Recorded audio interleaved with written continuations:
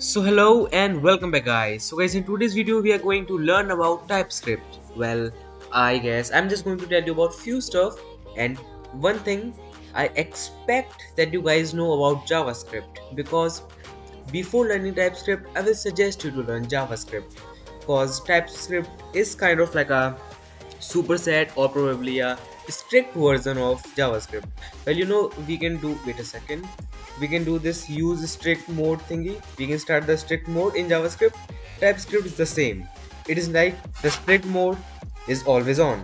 Well, of course you can close it in your tsconfig by setting the strict mode to false, but I will rather use the true thingy. Alright, but anyways, well, we can just start real quick. Well, to run your TypeScript code, you need to compile it to JavaScript. You have to install some kind of compiler, and you can do it via npmi-g TypeScript, or you can install the ts-node thingy, ts-node, and then you can do stuff like copying the path to that file and do ts-node and your path, and then your thingy will work.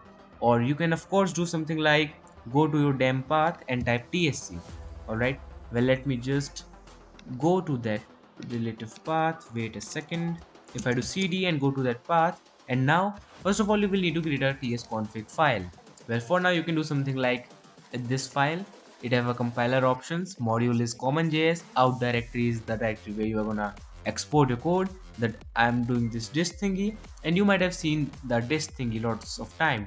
The dist thingy stands for distributable. It is like the compiled code, and then the root directory includes the source of your code. Well, normally your code is inside some kind of .src file, but it is for me it is just in that same directory, and target is es 2021, and it is damn strict, and we are excluding .dist because I don't want to take risk. But to be honest, it is kind of useless because .dist only include .js file. But anyways, it is compiler stuff. I will tell you about that in later videos. But for now, if I just type tsc, our TypeScript will be converted to JavaScript, as you can see in this index.js function. Pretty simple, and then you can run this function, run this file, and boom, your thing is done. Alright guys, so we can simply define variables via using our let, const and stuff like that. And now there are a few differences. Like normally we define variables like this in JavaScript, but in TypeScript we can provide its type, like a string or probably a number and stuff like that. And there is another catch, well, another thing. If you directly assign a value, then the variable's type will be equal to whatever that value is. Well, for example, if it is a boolean, then it is of boolean type. And in TypeScript you cannot change the value, you cannot change its boolean type to string type. Well, of course you can do something like defining it as a boolean type or a string type. Alright, so this variable can be of either string or boolean. Alright, so that's how this works. And now let's move on to something else. Well, it is literally the same thing. Yeah, the merging of different types like string and then the number, and then we can of course define variables with the type. Alright, and yeah, by the way, you don't really have to put everything after that colon like string or boolean and number and stuff like that. Instead, you can just define a variable or a type via this type keyword, and bam, your thing is done. Pretty simple, I guess. And now let's move on to other stuff. Well, this type thing is quite cool. For example, you can have functions like this one function called sum, and you can have a lot of variables like variable a and b, and here you can define their type via that colon thing, and then you can even define the return type of a function. Well, normally in JavaScript we will need to do this, and then we will need to define the type here like string, and then we have to define the return type and stuff like that. Whereas in TypeScript we can literally do that here via these colons. And by the way, right now I'm returning this. If I try to return some kind of string, I will get an error, and that's why we love we love TypeScript, because your all errors will be checked while writing the damn code. You don't even have to compile it. Well, not 100%, but lots of error are, you know what I'm saying, right? And of course there is this any thing. Well, for example, if you are too lazy and you want a variable which can be anything, like, then you can just type this colon and then this any thingy. Pretty simple. It is just any is, well, it is quite an obvious thing. Any means any type, like literally anything. And now I will tell you about the generic functions. Well, these thingies are quite cool. Alright. So like for example, well, to be honest, I personally think I am overdoing the thing, like I'm overdosing you with this stuff. So let's move on to this thing later on. So now let's move on to creating more types. For example, right now I was just talking about simple types like string, number, boolean and null or stuff like that. But what if you have something complex like some kind of object? Well, it is pretty simple. Like I have this user object and I want to declare types, which is kind of like this. Then you can just do interface. Well, you can of course do type2 type, and then you will need to do type user is equals to an object and stuff like that. But I will rather well, you should use interface. I will tell you the difference in probably in a separate video. I don't wanna cover that thing right now. And then we can just define its properties and stuff like that. And then we can even have functions which will even have the very parameters with this type, and we can even return this type. Pretty simple. And by the way, for example, you can see I defined this variable called user, but I never gave it this type. I mean, I never gave it this user type, right? But if I pass that damn same variable in this delete user function, we are not getting any error. And even if I do something like hobby, I think, yep, we are still not getting the error. You might ask why. It is because they have the same shape or the same properties. As you can see, same property and the same type.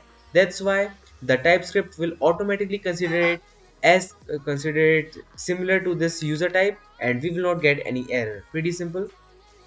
But of course, if I do something like probably adding an value hobby, it will be an array of string. We can define arrays like this, then we will get error. But of course, it can be an optional properties. And by the way, you can make optional properties like if you add a question mark before a colon, then it becomes an optional property. It is not important that each and every object or variable will include this thingy.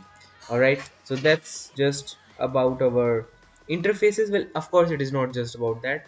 And anyways, you can define the classes in the same way you define your objects. So what I'm trying to say is the object of a class works similarly to this normal object, and you can see this thingy also works in the delete user function. Alright, so that's how our TypeScript works. You can define types, you can pass them into different functions and stuff like that, and everything else is pretty much similar to our normal JavaScript. So you can easily do TypeScript if you know JavaScript. And now let's move on to that. You know that generic function thingy? Alright. And by the way, before that, let me tell you about some cool stuff. Like what if you want to define an array? Well, like you have a hobby property and it is an array, alright? And then you define a type string. Well, you can do it in a different way too, like you can do string array, and you can make it a 2D array by adding more of these thingies, or you can do something like it is an array of string comma number. Alright, it is pretty simple, and of course you can make it optional, and you can even do cool stuff like it is an array of objects. Well, wait, let me show you how you can do that. Array of user, so it is like creating an array of object. So this user thing is equivalent to this. Alright, so we can do stuff like that, like making an array of objects. And of course you can do quite a lot more stuff. I will cover them slowly in our series. And I guess thanks a lot for watching, and please tell me what else you want to learn. And I'm making this series so that I can make the video on Discord.js but with TypeScript, because I'm kind of bored with JavaScript in Discord.js.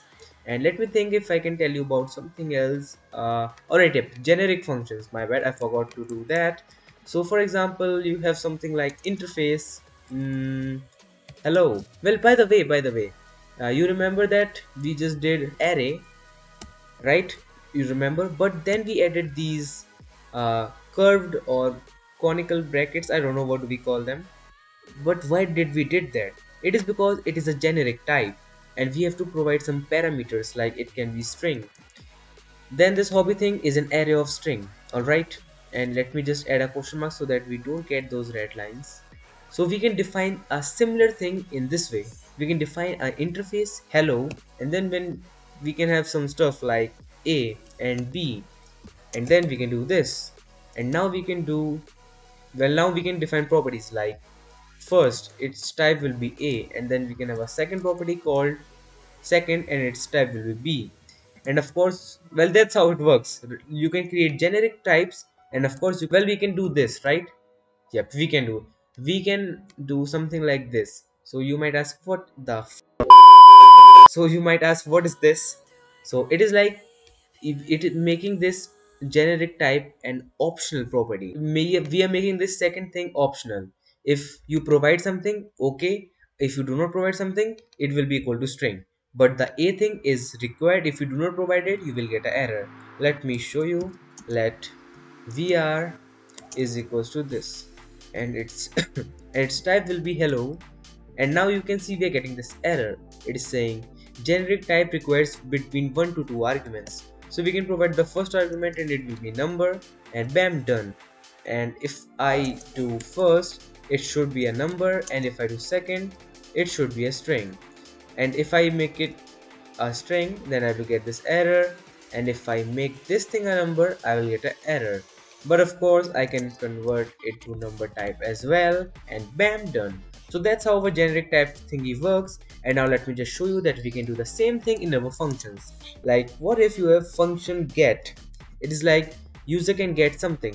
Now you can just let them choose the return type. Like we can do rt, and then we can do something like key, and the return type will be equal to rt. And then we can just return something, and we can do something like let something is equals to rt type. Right, and I guess this is it. And by the way, you can use this slash slash at the rate ts ignore thingy if you want to ignore some kind of error. I mean, if you want to ask the compiler to ignore this error. So what we are doing here is we literally created a get function. Well, it is not really a function. I mean, it is a function, but it do absolutely nothing except for returning undefined. But anyways, you can do this. You ask for a generic type rt, and then this function will return whatever type the user is providing. For example, you can have cases like you are making a if condition. No, let's do something better. Well, for example, you are doing let a is a number and it is equals to 2 plus 2 plus what 2 plus get. All right, 2 plus get. But there is a problem, and the problem is it is of type unknown. Let's make it string by default. All right, so the problem is a string is not assignable to type number in this case. Well, like, let me just be more real. All right, so now you might have a use case where you are adding two numbers. Well, the first number is a constant and you know it will be equal to 2, but you have to get the second number from this function. All right, but you are getting this error. It is saying I cannot read the property. The property string is not assignable to number, but you know that the get thing will return the number type. In such case, you can literally do this. You can add these thingy and type number here, and bam, what the heck? Cannot redeclare block scoped variable a. Oh, well, let me just rename it to aa. So now you can see it works. Now the get function is going to return us something of number type.